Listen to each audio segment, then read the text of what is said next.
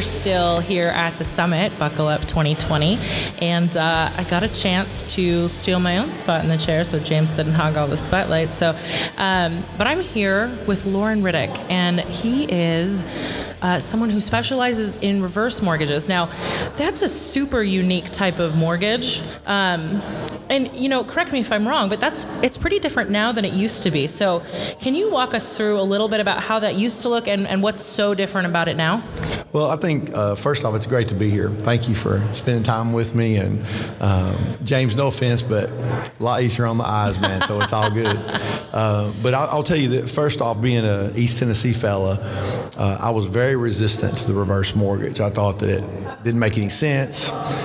Snake oil and voodoo, if you will. And that's a pretty common reaction, though, isn't it? Oh, it's very common. Yeah. And in fact, it was something I wanted nothing to do with. Obviously, I didn't want to relate my name with anything that's not something I believe in. And it really took me about 13 years to pull my fingers out of my ears and open my eyes and realize that, number one, there's actually no difference in ownership between a forward loan and a reverse loan. And well, let's talk about that real quick, because that might be a little bit of loan industry language. Yeah. Okay. Right. So no different in ownership. Now, do you mean in terms of, you know, the bank owning it, or the borrower, the owner, the original homeowner? How do you mean that? Well, I think like a great one of the biggest things is most folks, they have the understanding that the bank actually owns the home until a client pays it to zero.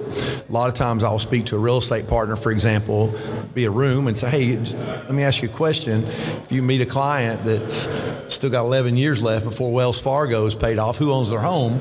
Wells Fargo or the client? And many times they'll say the bank or does, Wells Fargo. Yeah. And then I will ask them, well, when's the last time Wells Fargo signed the purchase contract?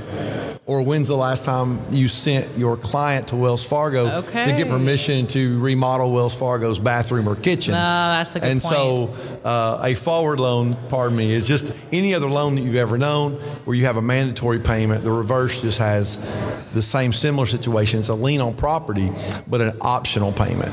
Okay. And then the second piece, it sounds too good to be true. Right. And the reason it's not is exactly like the forward side. If there's FHA mortgage insurance, VA mortgage insurance, in that same fashion, that insurance doesn't protect the borrower. It protects the servicing lender. And so the carrot at the end of the stick, while the senior is giving an IOU, if you will, instead of a payment, they know they're going to get their money no matter what. And of course, then it goes into a generational thing. Our generation before, they feel like it's a great thing if you get your home paid off. Right. But the reality of it is all we're doing is celebrating the fact that we've locked away our equity forever. So if we don't call a real estate agent or a banker, we'll never touch our money. So and in certain states like Tennessee and the majority of the union, if we pass in a nursing home, the state has the ability to put a lien on the property. So the reality of it is, it's much better to go into that situation, go ahead and get half your equity, let it work for you. So it's an amazing program. Fascinating. So it sounds like, well, so I know from doing more forward work, which just to clarify again, really is any other type of loan. So when you go to purchase a house, like say a first-time home buyer, right, that's considered a forward loan. And then what Loren's talking about is a reverse loan. So it's very fancy terminology to explain that. But, you know, from the forward and the reverse perspective, you know, when you think about wealth in the U.S. and how that's accumulated and how that flows, correct me if I'm wrong here, but it's something like 80% of Americans rely on their home equity for retirement. Is that?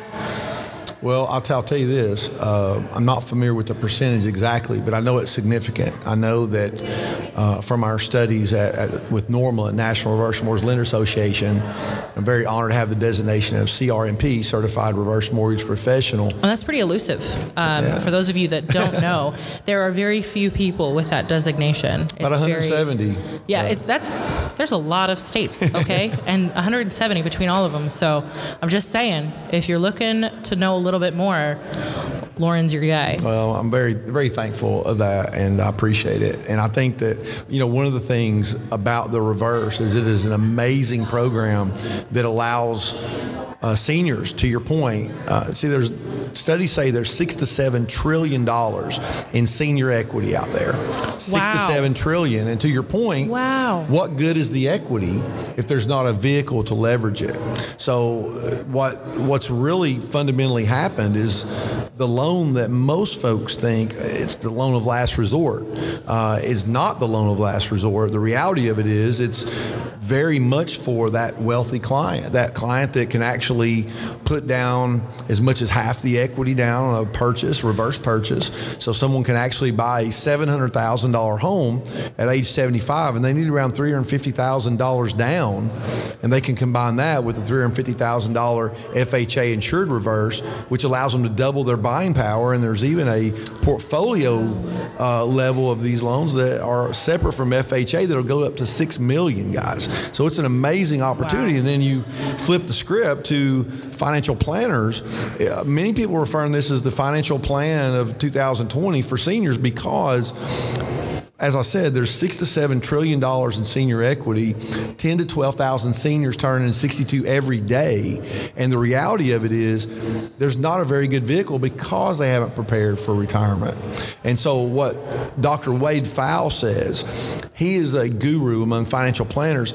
He challenges financial planners with fiduciary responsibility. They say, listen, you're more likely to be sued if you don't talk about a reverse than if you do, period. That's powerful. It is very powerful. And to better understand that, there's 2 points I would make. Number one, as crazy as it sounds, folks, if a client has a $600,000 home completely paid off, they have millions in assets, retirement, whatever, but they have option A, leave it completely in the home subject to the market and everything else, and understanding that the children, only one half of 1% actually want their parents home. They want the equity and the parents want the equity. But understand that, and understand that if they take that $600,000 home, they can put a $300,000 line of credit in place, leave it alone. It's growing at around 5% per year. They will then have access to $315,000 at the end of 1 year. Wow. They can leave it in there, continue to grow, or they can pull the 15 out. Now they're going to pay interest on that, around 4.5%, give or take, in today's terms. But they're going to be able to leave that money in there, or they can pull $15,000 out, travel, pay property-related charges, still have access to $300,000, or as you mentioned, that no man's land between retirement of 62. Right, which is the minimum age for the reverse, up to maybe they're going to defer their Social Security longer, so that makes them more money. There's also that gap between, there's that gap between 65 and 70 and a half for when they start taking their mandatory distribution from their 401k. Wow. So financial planners absolutely love it, and it's just an amazing program that really goes in so many ways. Well, that's really fascinating. And if I'm reading between the lines here, and correct me if I'm wrong, but it sounds like at the end of it, once everybody sort of understands what's really happening, that even the kids are really grateful for the parents taking out. Oh, yeah, absolutely. And it sounds like it helps the whole family, like generationally down. It does, because a lot of folks think, well, the reverse is great. I hear it all the time. Hey, this is going to be great for reverse because they don't have any children. Well, no, because number one, use that as a tool. They can go ahead and cash out, put money in a college fund for the grandkids. Oh, wow. Instead of making a mortgage payment. Let's assume this. Let's say they're 62 years or better, and they have a $600,000 home. They're making payments on $300,000. Once they understand what's really going on, all they're doing is increasing the equity they can't take with them. So instead of having a mortgage payment of $1,200 a month until they're 92, right? Yeah. They can parlay that perhaps into a life policy at a fraction of the cost, one-fourth, one-half. Use that as a retirement tool. So many other avenues that they can go. In fact, now you're not going to remember this probably, but there was an old show called Mutual of Omaha's Wild Kingdom, and it was Mutual of Omaha's a name brand, and basically that's one of the top financial entities in the nation. They specifically acquired Synergy One and Retirement Funding Solutions to cross-pollinate and help their clients under asset management to leverage that reverse mortgage. So what she's saying, we just have to get the word out, guys. I mean, the reality of it is, if you ask most people, and I'll just challenge you, those that are watching right now, I don't care why you're watching or what you're watching, but if you are asked the question, a reverse mortgage is positive or negative, and you have to answer, most folks are going to be like I used to be, and they're going to say, well, negative. Right. And then you say, well, why? That's They can't tell you. Or they're going to say something crazy like, you know, the bank gets the house, or, you know, you're going to get kicked out of your home, or something nuts. So, again, I would just say, that's what I believed before talking with you. To be honest, I had no idea. Well, before meeting Loren and hearing what the reality really is, you know, like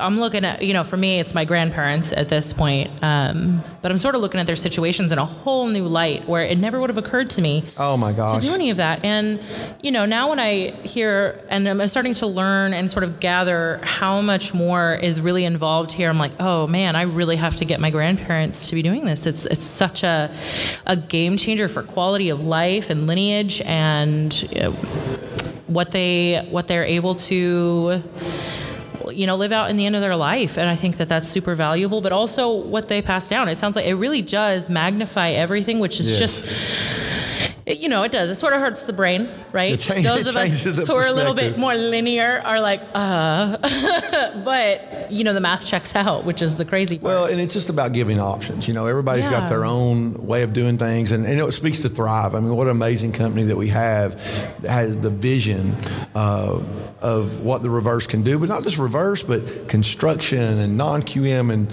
so many avenues that we can do to empower and reach people. And it's just amazing. And I would just say, hey, reach out to Reverse at thrivemortgage.com. Reverse at thrivemortgage.com. You can reach out to me personally on my cell. I don't mind. 865-850-2300.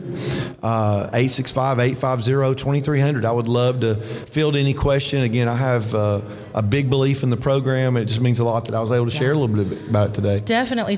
And before we lose you, right, I've heard a little something about just how much, you know, those that you work with so appreciate you. So you know, without bragging on you specifically, you know, but I would like to know, what is it that your clients most often say at the end of a transaction?